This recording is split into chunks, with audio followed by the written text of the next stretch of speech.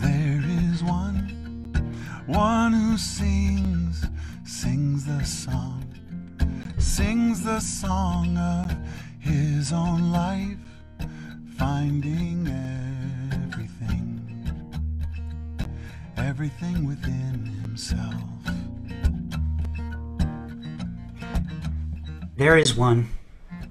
There's the one song of the one waffle left on the one plate in front of the two people with the two mouths who want to make that one waffle part of their own lives. This is when we reach across the us and them. This is why we were taught to share. We all understand the one waffle is a metaphor for our one everything, don't we? There is one. There is one who leaves the circle of herself and sings the song of her people, sings the song of her people.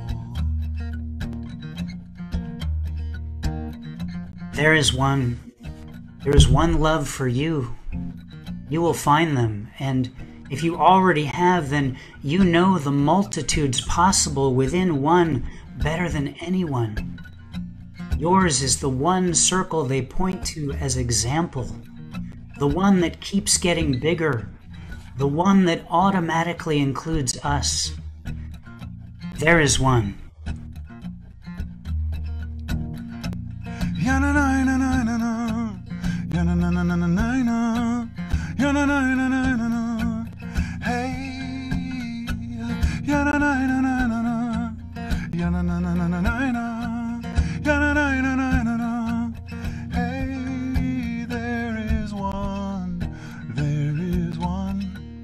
One whose voice rings with the song of humanity, hoping for highest perfection, hoping for highest perfection.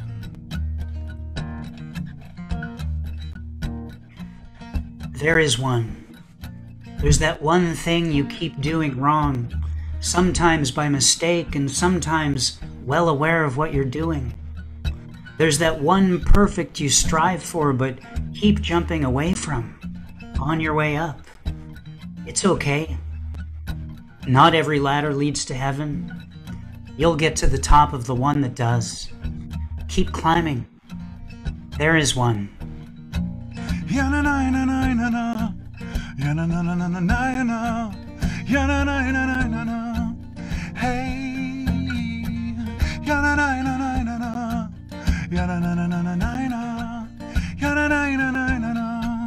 Hey, there